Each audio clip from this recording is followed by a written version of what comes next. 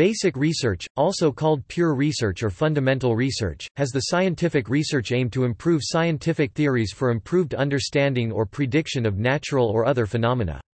Applied research, in turn, uses scientific theories to develop technology or techniques to intervene and alter natural or other phenomena. Though often driven by curiosity, basic research fuels applied science's innovations. The two aims are often coordinated in research and development.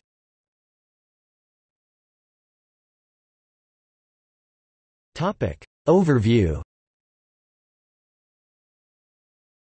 Basic research advances fundamental knowledge about the world. It focuses on creating and refuting or supporting theories that explain observed phenomena.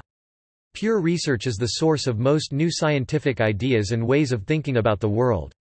It can be exploratory, descriptive, or explanatory. However, explanatory research is the most common. Basic research generates new ideas, principles, and theories, which may not be immediately utilized but nonetheless form the basis of progress and development in different fields. Today's computers, for example, could not exist without research in pure mathematics conducted over a century ago, for which there was no known practical application at the time.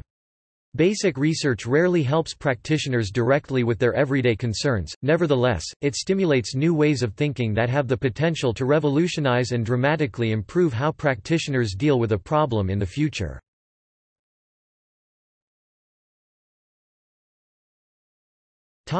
By country. In the United States, basic research is funded mainly by federal government and done mainly at universities and institutes. As government funding has diminished in the 2010s, however, private funding is increasingly important.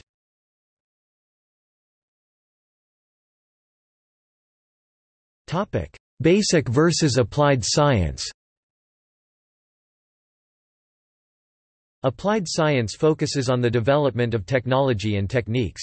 In contrast, basic science develops scientific knowledge and predictions, principally in natural sciences but also in other empirical sciences, which are used as the scientific foundation for applied science. Basic science develops and establishes information to predict phenomena and perhaps to understand nature, whereas applied science uses portions of basic science to develop interventions via technology or technique to alter events or outcomes.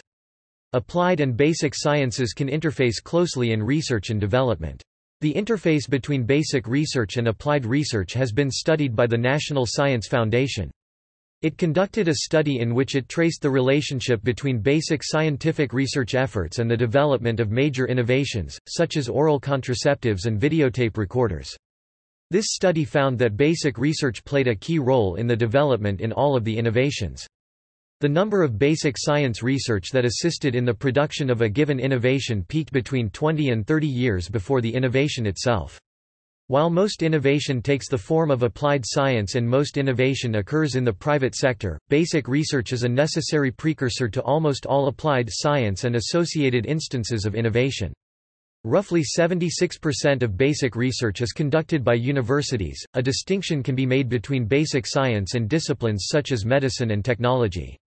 They can be grouped as STEM, science, technology, and medicine, not to be confused with STEM, science, technology, engineering, and mathematics, or STS, science, technology, and society. These groups are interrelated and influence each other, although they may differ in the specifics such as methods and standards. The Nobel Prize mixes basic with applied sciences for its award in physiology or medicine. In contrast, the Royal Society of London Awards distinguish natural science from applied science.